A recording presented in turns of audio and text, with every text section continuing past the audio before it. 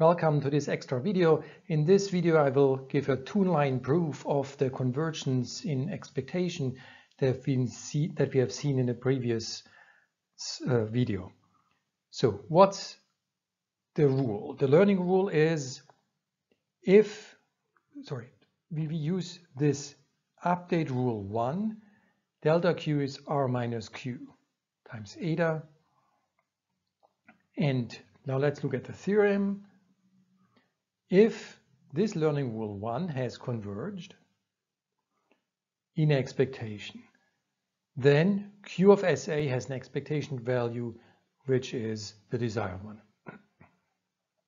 So let's do this. So what's the hypothesis? If this update rule 1 has converged in expectation, so what's the hypothesis?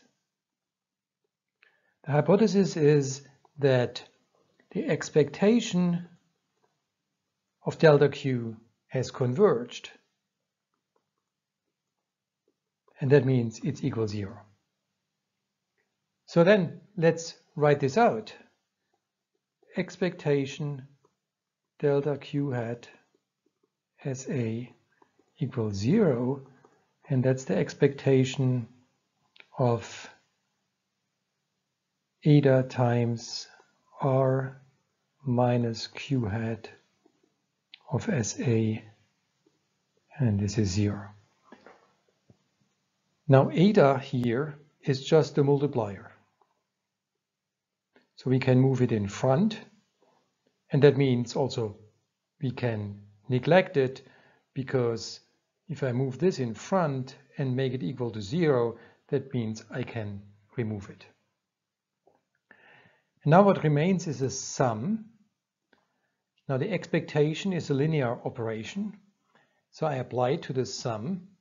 This gives me the expectation RT minus the expectation Q hat SA.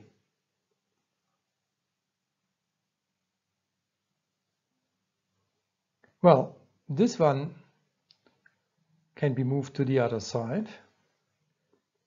The expectation of Q hat SA is the expectation of the reward, starting in state S and taking action A.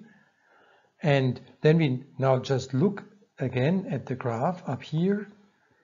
Say SA, say we take this branch here, Q of SA1, then we would have a branching ratio. So I evaluate this. I have the branching ratio.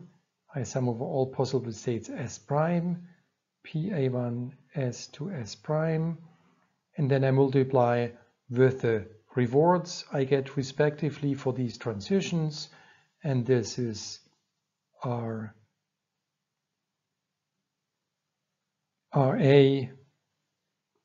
S to S prime, and this should not be a 1. I want it for arbitrary A. And now if you compare with the formulas we already have derived, this is the definition of Q of SA.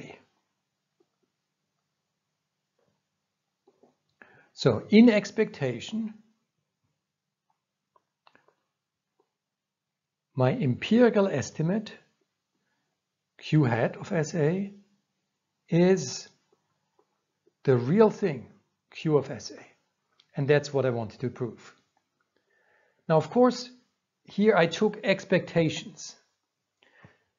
Now, expectations is averaging over many things.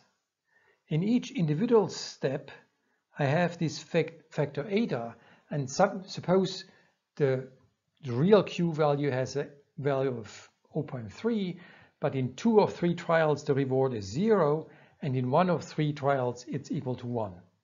Then you would see that, yeah, it will average to 1/3, but sometimes it goes a bit up and sometimes it goes down again. So the fluctuations, the amount, the amplitude of the fluctuations will depend on eta. But in expectation, and that was the claim, my estimated Q value is the real one.